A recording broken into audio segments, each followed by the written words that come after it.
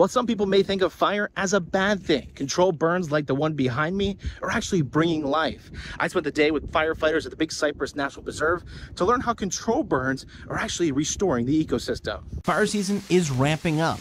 It's a little later than normal, however, because of the exceptionally wet weather from El Nino this winter. It was a little bit wetter than we have typically seen, which has extended our burn season. This is the last major burn of the season. While brush fires can be very scary, prescribed burns like this 13,000-acre burn are far from it. Do fire under controlled conditions, we get to pick the winds, we get to pick where the smoke's going, we get to pick how many resources we have. So really, the more controlled we can be, the better outcomes we're going to see for the future. And those better outcomes include restoring and returning nutrients back into the ecosystem. Fire wants to be here. Fire has always been here. Only since we have moved into these communities have we had a harder time seeing fire, where the wildfires don't move through naturally.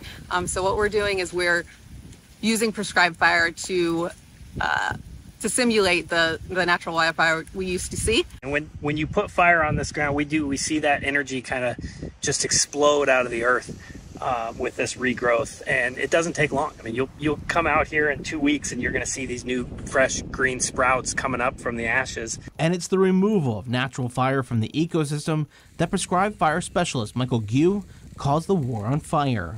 For years, we've looked at fire as something that needs to be squashed or that's created this war on fire. And we've come to find that fire is playing its natural role here. No matter what happens in the world, fire is going to be part of these ecosystems. And it's on us to find a way to redefine that relationship with fire and find a way to live with it. And with our changing planet, Gue says prescribed fire is only going to become that much more important by simulating natural fires and lowering the intensity of how a wildfire may burn.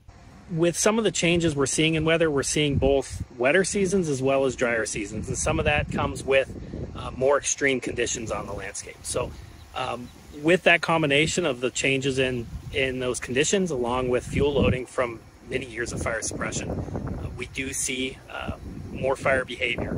As you know, we've had a number of brush fires lately that put buildings in danger. Burns like this one can stop those in their tracks, in fact, lowering the risk of wildfires to our communities. We saw last year we had 4 large wildfires.